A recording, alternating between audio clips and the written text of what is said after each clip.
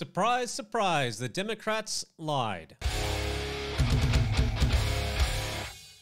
Alright, mate, it's Madigan. January 6th, the deadly insurrection, worse than 9/11, worse than the Civil War by the evil MAGA Republicans, orchestrated by the fascist Donald Trump.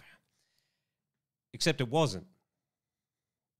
That's a total fabrication made up by the Democratic Party and their propagandist wing in the corporate media.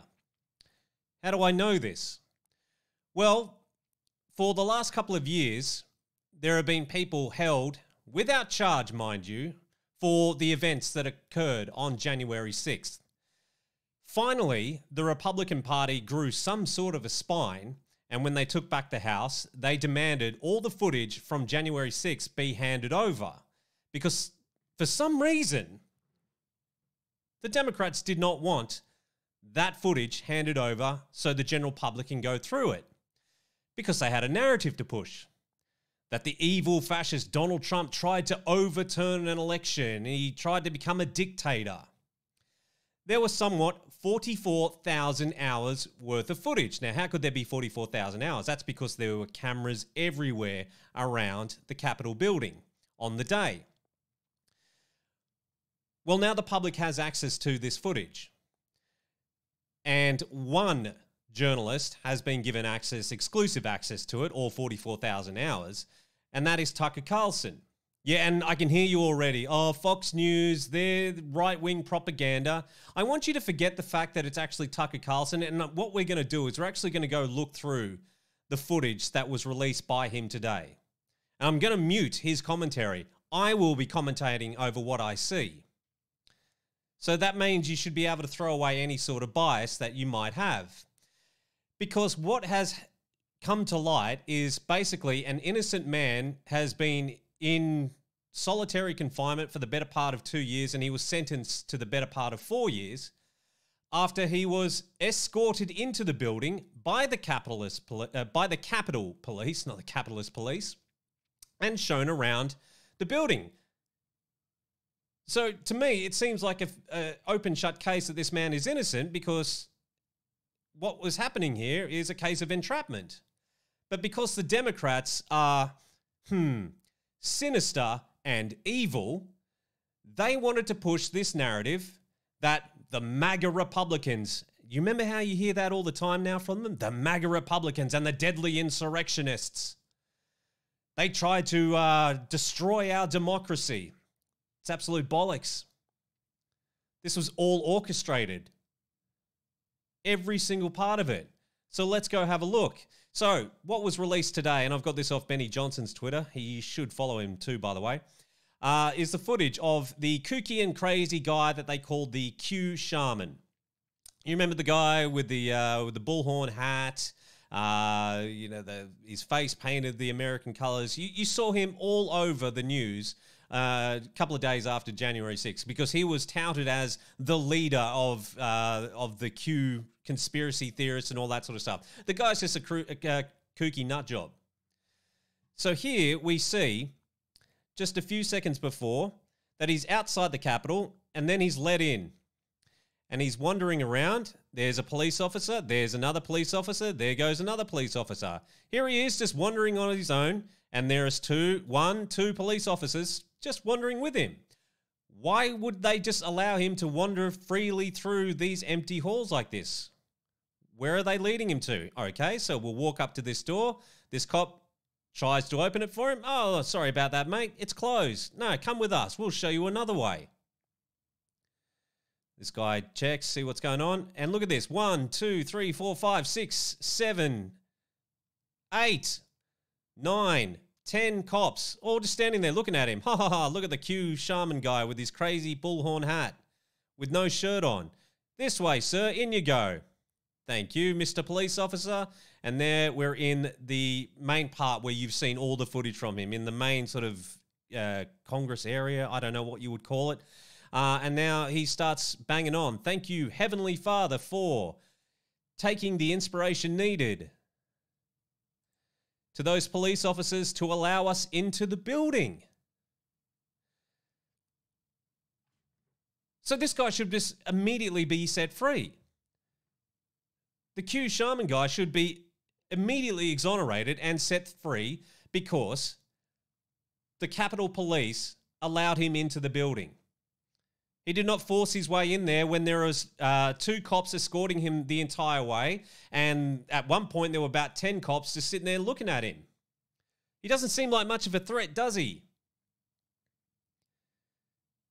So what's this all about?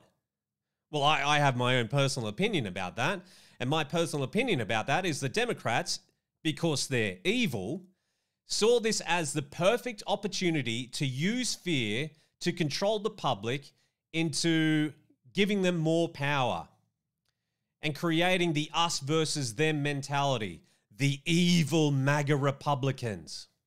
You know what this is like, what we just witnessed there?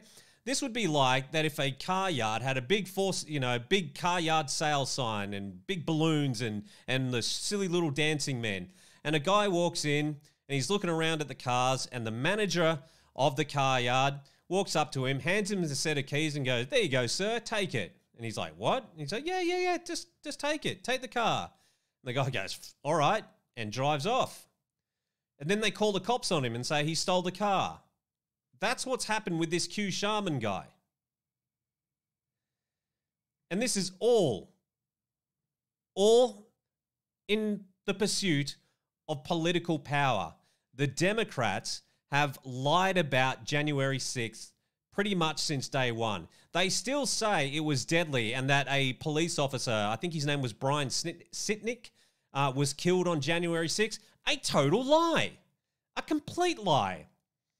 There's footage of him walking around the building, totally fine. What happened was, a couple of days later, he went home and the dude had a stroke. Now, you could argue that the stroke was brought on by stress. I can understand that. But it's not a direct result of what happened, and it definitely wasn't deadly. The only person who was killed on January 16th was Ashley Babbitt, a Trump supporter. Now, she was trying to crawl her way through a broken window, and she was shot in the neck because of that. That doesn't mean she deserved to die by any means whatsoever, but the only person who died on January 6th was Ashley Babbitt. So why were the cops actively walking and escorting this guy around the building, opening doors for him? What were their orders? Who gave them what orders on the day? Now, I know detractors will sit there and say, well, Trump was in charge, he must have allowed them in. Well, at the time that the police started opening, and you can go and find this footage as well, the cops opening up the doors and fanning people in. Come on in, come on in. Trump requested more police for the Capitol that day, and he was denied. Why was he denied? Because, like I just said, the Democrats saw this as the perfect opportunity. They knew that there was going to be a demonstration, and they all plotted it and said, what we need to do is allow them into the building, and then therefore we can say an insurrection happened, and we can use that as part of our message for the next couple of years. The evil MAGA Republicans. They tried to overthrow democracy. They want to destroy this country. That's been their message ever since January 6th. Every single one of them, and including the propagandists in the corporate media, all those dirty, dirty smear merchants, they've all been saying the same thing. But have you seen anyone other than Tucker Carlson, other than Benny Johnson, and a few of the independent journalists say anything about this footage? The fact that Democrats actively denied this footage to be released, which therefore ended up with an innocent man in jail. They withheld evidence that resulted in an innocent man going to jail. The worst that you could possibly charge that silly Q Shaman guy with is trespassing. But at any moment, I could fly to the United States, go to Washington, D.C., and I can walk into that building at any moment. But when the riot happened, they locked the doors, but then suddenly they opened the doors. And there's also footage of cops that's also been released through this 44,000 hours of footage. There's cops sitting there saying to each other, they set us up, man. They set us up. They set us up. Who is they? Oh God, I sounded like Kanye there for a second. I wonder who he's talking about when he says they set us up. And there's still the question about Ray Epps. The guy seen running around telling everyone, we're going to go inside, we're going to go inside, we're going to go inside. And the FBI they will not deny that he was part of their informant team. How did the cops know specifically to pick out that Q Sharman guy? I'm sure of it. I'm almost positive because it's been shown that the FBI have been infiltrating all sorts of groups. They set up there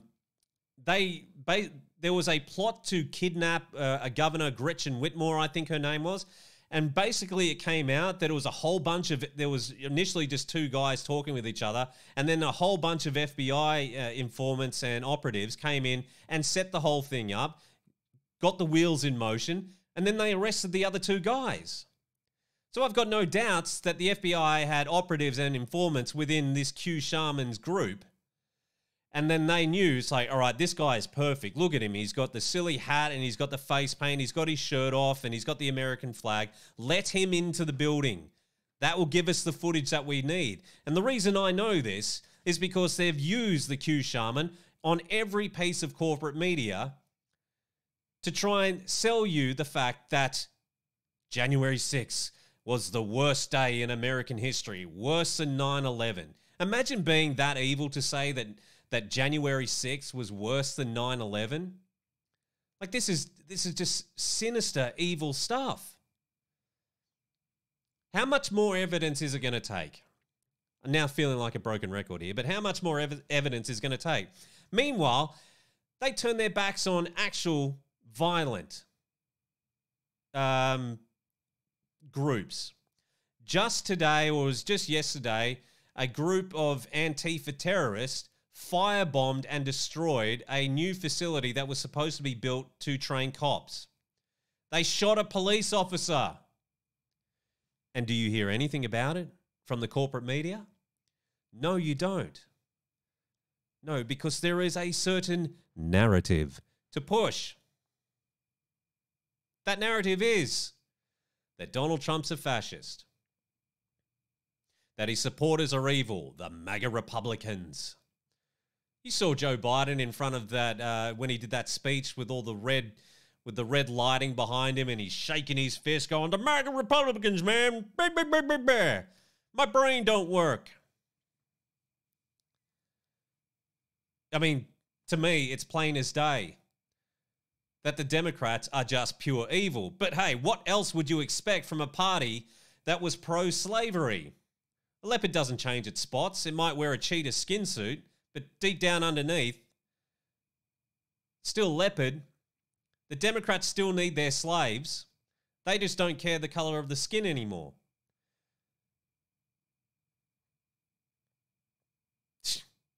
It's obvious.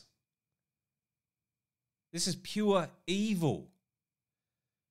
And yet everyone will sit there and they'll play it off because Trump derangement syndrome has destroyed their brain so much. It is a cult.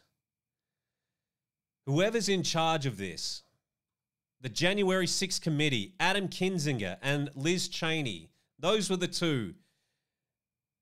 And whoever else was on that January 6th committee, they should be arrested and tried, I don't know which way you say it, for for withholding information that would have led to the release of an innocent man. This is utterly disgraceful. But keep making excuses for the Democrats. Oh, because they're so progressive. And we're a progressive society. Keep making excuses for evil. And then just wait for it to turn on you. Because it always does.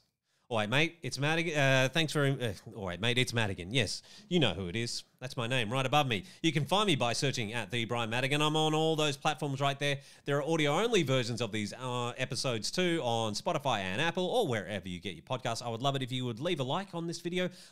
Throw in a comment as well. Tell me where I'm wrong. I'd love to... please, you know, maybe I'm the one with the blinders on, so please leave me a comment. Hopefully, as well, I might earn your subscription with this video. I do hope so. Are we done? Yeah, we're done.